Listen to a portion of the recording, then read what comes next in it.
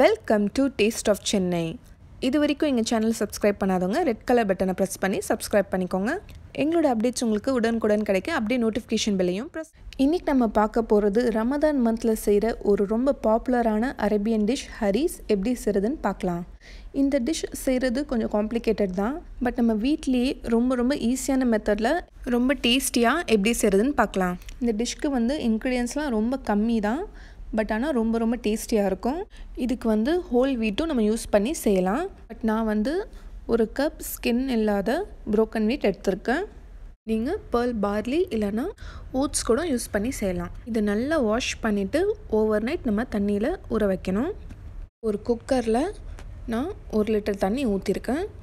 அதில் ஒரு 300 grams mutton சேர்த்துக்கிறேன். இப்போ அதில் கொஞ்சமாக பட்டை, கிராம்பு, ஏலக்காய் சேர்த்துக்கிறேன். அது கூடவே தேவையான அளவு உப்பும் சேர்த்துக்கலாம். இப்போது இது ஒரு வாட்டி நல்லா மிக்ஸ் பண்ணி விட்டுட்டு நம்ம ஒரு 10 விசிலுக்கு நல்லா வேக வச்சிடலாம்.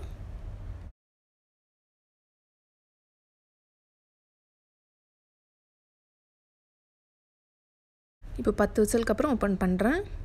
இப்போ இந்த மட்டன் பீஸை தனியாக எடுத்து வச்சிடலாம்.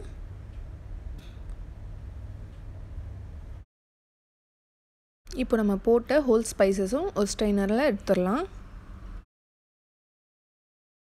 இப்போ நம்ம இந்த கறி மட்டும் தனியாக எடுத்துடலாம்.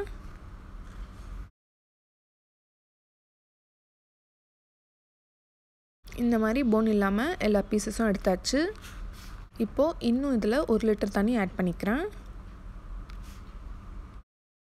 இப்போ நம்ம எடுத்து வச்சுருக்க அந்த மட்டன் பீசஸை சேர்த்துக்கலாம். இப்போ நம்ம நைட் ஃபுல்லாக ஊற வச்ச இந்த ப்ரோக்கன் வீட்டை சேர்த்துக்கலாம்.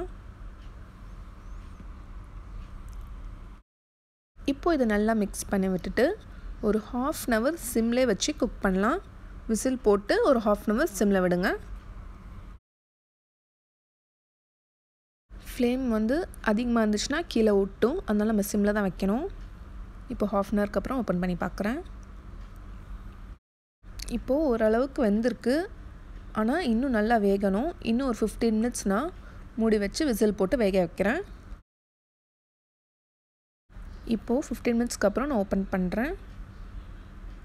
இப்போ பாருங்கள், இப்போது நல்லா கொஞ்சம் வெந்திருக்கு இது. பட் ஆனால் தண்ணி இல்லாமல் நல்லா ட்ரை ஆகிற வரைக்கும் நம்ம இதை அப்படியே அடுப்பிலே வைக்கலாம். நடுவில் கிளறி விட்டுட்டே இருங்க, ஏன்னா சீக்கிரமாக இதை அடி பிடிக்கும். இப்போ இது நல்லா திக்காயிருச்சு. இப்போ என்ன பண்ணணும்னா இதை சுவிட்ச் ஆஃப் பண்ணிவிட்டு கொஞ்சம் ஆறினோடனே ஒரு பிளெண்டர் இல்லைனா ஃபுட் ப்ராசஸர் வச்சு இது நல்லா அரைச்சிக்கணும். மிக்சியில் அரைக்கிறதா இருந்தால் நல்லா ஆறுனதுக்கப்புறம் நம்ம மிக்சியில் போட்டு அரைச்சிக்கலாம். நம்ம போட்ட மட்டன் பீசஸ்லாம் நல்லா மேஷ் ஆயிடணும். இப்போ இதை நல்லா அரைச்சிட்டேன். இப்போ இதை நம்ம ஒரு பேனுக்கு மாற்றிக்கலாம். இப்போது இந்த மாதிரி நல்லா மிக்ஸ் பண்ணி விட்டுட்டே இருங்க. ஒரு 10 to 15 மினிட்ஸ் நல்லா திக்காகிற வரைக்கும் நம்ம நல்லா இதை கிளறி விடணும். இது ரொம்ப ஹெல்த்தியான ரெசிபி. சின்ன குழந்தைங்கள்லேருந்து பெரியவங்க வரைக்கும் எல்லோரும் சாப்பிட்லாம். கொஞ்சம் சாப்பிட்டா கூட வயிறு ஃபுல்லாகிடும், சீக்கிரமாக பசிக்காது. இது ரொம்ப டேஸ்டியாக இருக்கிறதால சின்ன குழந்தைங்களும் ரொம்ப விரும்பி சாப்பிடுவாங்க. இப்போது இது நல்லா திக்காயிருச்சு. இப்போ இது நம்ம ஒரு பவுலுக்கு ட்ரான்ஸ்ஃபர் பண்ணிடலாம். இப்போ நம்ம 2 டேபிள் ஸ்பூன் நெய் ஊற்றிக்கலாம். நெய் நல்லா சூடானதும் நம்ம நல்லா தின்னாக கட் பண்ணி வச்சுருக்க ஆனியனை சேர்த்துக்கலாம். ஒரு சின்ன வெங்காயம் யூஸ் பண்ணால் போதும். இப்போ இது நல்லா கோல்டன் ப்ரௌன் ஆகிற வரைக்கும் நம்ம நல்லா ஃப்ரை பண்ணி எடுத்துக்கலாம். இப்போ இந்த மாதிரி நல்லா கோல்டன் ப்ரௌன் ஆனதும் நம்ம எடுத்துடலாம். இப்போ நம்ம ஃப்ரை பண்ணி வச்சுருக்க ப்ரௌன் ஆனியன்ஸ் வச்சு கார்னிஷ் பண்ணிடலாம். கொஞ்சம் கேஷ்யூ நட்ஸும் நான் ஃப்ரை பண்ணி வச்சுருந்தேன். இப்போது அதையும் இந்த மாதிரி டெக்கரேட் பண்ணிடலாம். இப்போ நம்ம அந்த ஆனியன் ஃப்ரை பண்ண கீயை இதுக்கு மேலே ஊற்றிக்கலாம். இந்த மாதிரி எல்லா இடத்துலையும் ஊற்றி விடுங்க. இந்த ஆனியன்ஸும் கேஷ்நட்டும் ஆட் பண்ணுறது ஆப்ஷனல் தான். வெறும் கீ மட்டும் நீங்கள் லைட்டாக சூடு பண்ணி இதுக்கு மேலே ஊற்றினா கூட போதும். பட் ட்ரெடிஷ்னலாக வெறும் கீ மட்டும் தான் ஊற்றி சர்வ் பண்ணுவாங்க. ஆனால் இது நம்ம சாப்பிடும்போது அந்த ஆனியன்ஸும் கேஷ்நட்டும் வாயில் வரும்போது ரொம்ப டேஸ்டியாக இருக்கும். அதனால் நான் ஃப்ரை பண்ணி போட்டிருக்கேன். பார்க்கவே ரொம்ப யம்மியாக இருக்குல்ல.